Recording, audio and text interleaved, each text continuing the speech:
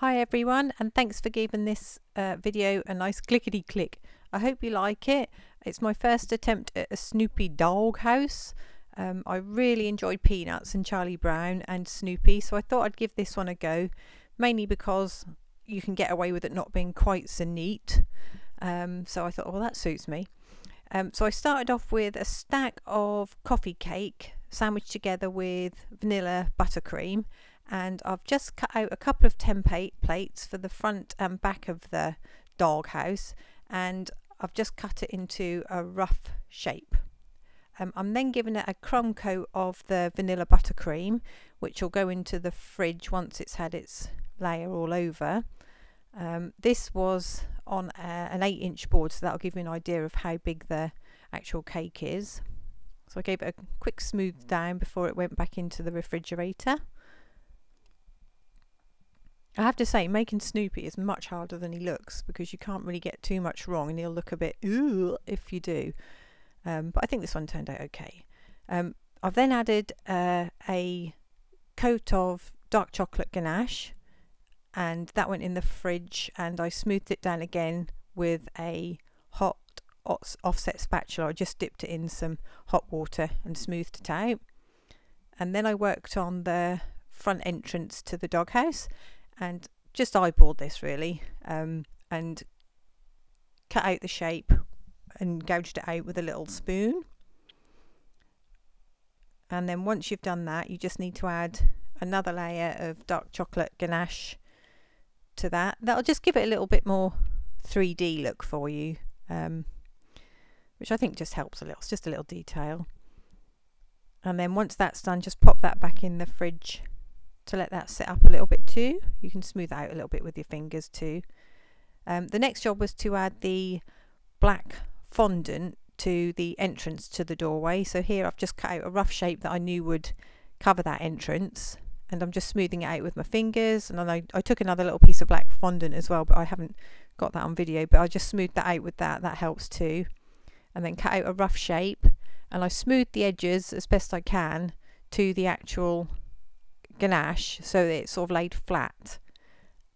And then here I've just rolled out 250 grams of poppy red fondant and 250 grams of poppy red modelling paste. This just helps it to stiffen up, so you don't have to sit the fondant out for ages, because I do not have time for that. But this helps it stiffen up, and I've cut out the shapes roughly, and I'll stick that on and smooth it down with a fondant smoother.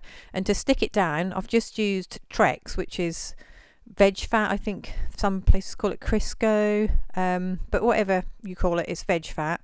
So just smooth that down and then trim off the excess with a sharp blade. And then once the front and back is done, I think just the front at this point, I then cut out the shape of the front door and smooth down any of the sort of rougher edges with my finger. But I don't think you want anything too perfect, because thinking about what the drawings looked like, that was a really nice way to do things. So nothing was right angle or anything like that. So I then took the fondant tool, but you could use the back edge of a knife will do that, and just gently marked in. I guess they would be like plank marks, but don't go right to the edges, because if you have a look at the drawings, the black lines, they don't go right to the edges, so they're more an impression. So once that's done on the front boards, I did the same on the back, and then I added the side pieces of the house, just the bottom part though, because the roof will be a separate piece, and smoothed that down and added my marks into that one. But you can see the joins there, they don't need to be perfect, and I think they looked perfectly good as they were. So that's just adding the markings to the side panels. And after that, it was just a case of doing the same for the roof. That cuts slightly bigger than the shape you want, so it overhangs at the front and back and down the side, because you sort of imagine that's where the water would drip off if it was raining. And again, just mark out the panelling on there. And once you've done both sides, just make a flat top again with the same red fondant. And then with a steady hand as you can have, you just need to take your black food dye and a tiny brush and paint in those little grooves that you've done, just to highlight the plank marks. Now my little brush, you wouldn't believe it, had like one tiny little bristle that was out of, I don't know, out of shape compared to the other ones. And yeah, that really made things much more difficult. So if you've got anything like that, just cut off a little bristle, that little bristle that's really stuck in the way, because that's so annoying. Anyway, back to the base of the cake, onto the cake board. Again, I just painted some Trex onto that, and using some green fondant, and this doesn't have to be neat, and you'll see why in a minute. I just wrapped that around the base of the cake board, right the way up to the doghouse. And you'll do this for the front and the back part, because as you can see, it doesn't wrap all the way around, but that doesn't matter. So squish it up as best you can. Doesn't matter if it's neat in any sort of way. It doesn't have to be totally flat, because you're now going to scuff that up to make the grass. So cut off the excess, and then once that's done, there we go, just cutting off the excess around the front. And once that's sorted, you can get out the magic tool that will help you to create grass. And all that is just a closed star tip that you would use to pipe buttercream. I think it's a Wilton 1M. That's basically my go-to tip. But once you've got hold of that one, push it into the fondant, give it a twist and a scuff around, and that'll make little grass marks. So do that right the way up to the house, and cover the board with that. So now this is my attempt at Snoopy. So I started with his little feet and his little legs, and he's got quite big long feet, and you have to cut the top of his legs, which will be his thighs, at an angle, because they're going to fit into his little fat body.